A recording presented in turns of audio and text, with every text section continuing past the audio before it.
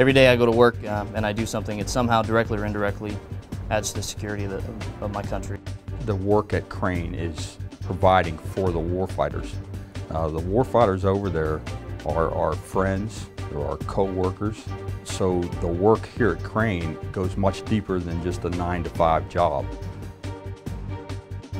When you know somebody's at home making these products, you're thankful for it. It's a good feeling, you know, that you're not having to use explosives that you found on the side of the road like the enemy is, or that may or may not come. I know several kids that are over there, and I think of them as like my own children. I see people come through here, reservists, people that are in the guards. They're our family. We have to take care of them. The American people back here, the working force that supports, that makes our ammunition, our weapon systems, I mean, the uniforms that we're wearing, without them, we're nothing.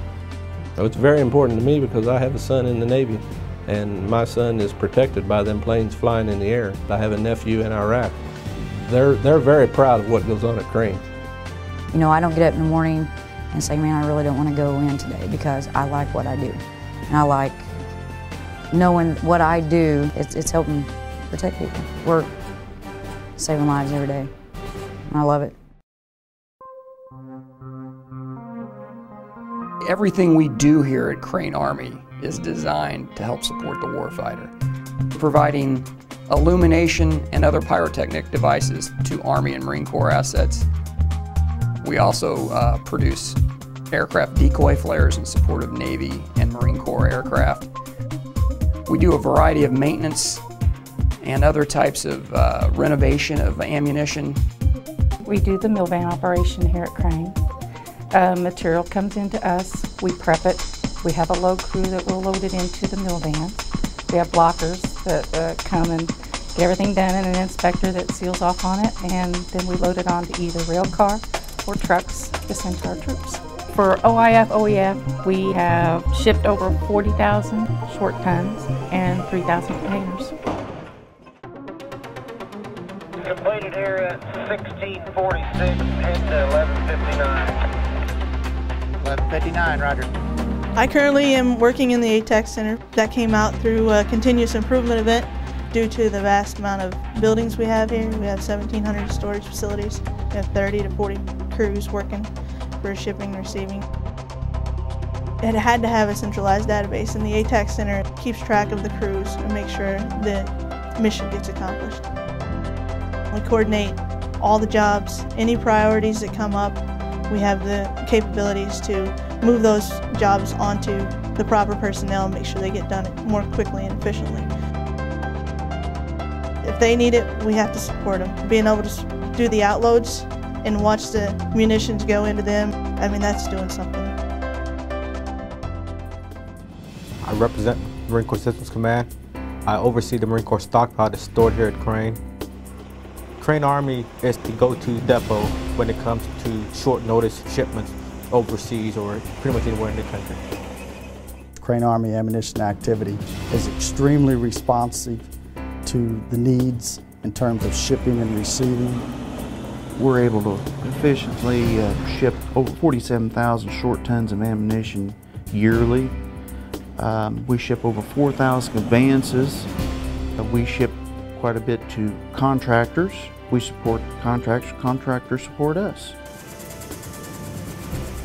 We repair containers for the Army, Navy, Air Force, and Marine Corps. We want to be the #1 repair facility that repairs these ISO shipping containers, because it makes us feel really great that we can be a part of something like that to support the warfighter the way we support it, and they get their ammunition shipped to them. I think our mill van outload process, if you were ever here to see it, is the most amazing thing you'll ever see. When the chips are down and we have to perform a mission, Crane is the place to go. To me, illumination lets the enemy know, hey, I can reach you. This is a non-lethal way of letting you know, back off, stop doing what you're doing, because all you're doing is just lighting them up. The only way that we could ever secure a road in southwest Baghdad was to have an American soldier looking at every mile of that road. If we use illumination on that road, Whether or not an American soldier is looking at it, the enemy may have the perception that we are, and that prevented him from using his main weapon system, which is the IED. I believe illumination played a pivotal role in keeping that route secure. Our main programs the last 10 years have been illuminating candles. We do mortar candles in the 60, 81, and 120 millimeter family, as well as 105 and 155 artillery calibers. And we do a visible light and an IR version in all 5 of those families. Depending on the size of the round, we can run up to 1,200 candles in a 10-hour shift. And if we need to go 2 shifts, 4, 5, 6 days a week, whatever the needs is of the customers, we can do that. I want to make sure that I'm going to be safe and that my guys are going to be safe, so I always call for the rounds. In roads around Lodefia area, we actually use illumination to deter enemy from placing IEDs. We are a major government supplier of aircraft decoy flares. When the government has a need for additional decoy flares, they come to Crane Army to produce these and keep the warfighters going and the planes safe. PMA 272 is our program office for all expendable countermeasures within the Navy. We went to Crane Army ammunition activity and solicited their help. And within a year's time, we were actually up and running a production line. This filled a critical void in our production of infrared countermeasures, and it has worked out great. We are currently manufacturing the MJU-55B. On a daily basis, we can produce 520. With the lean that we used, we went from 19 employees to 6 employees, and we can still keep our production up on a regular basis. With our safety steps in place, a core group working together really says a lot about Crane. They can step up to the plate and do the job.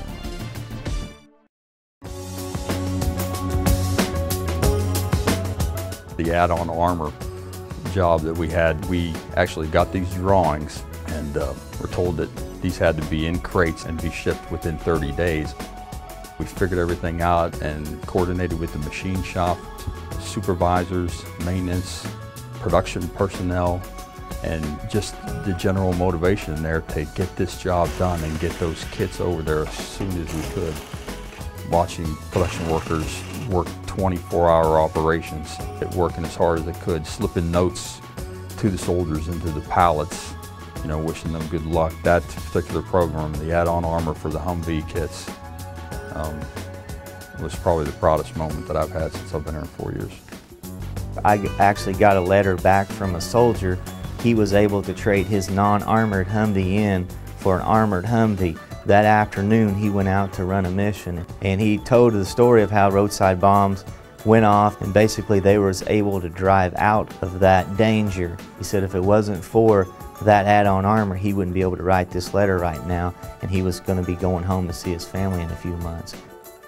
Some of the other types of products that we have done actually have been the Mark 80 series bomb renovation that we have.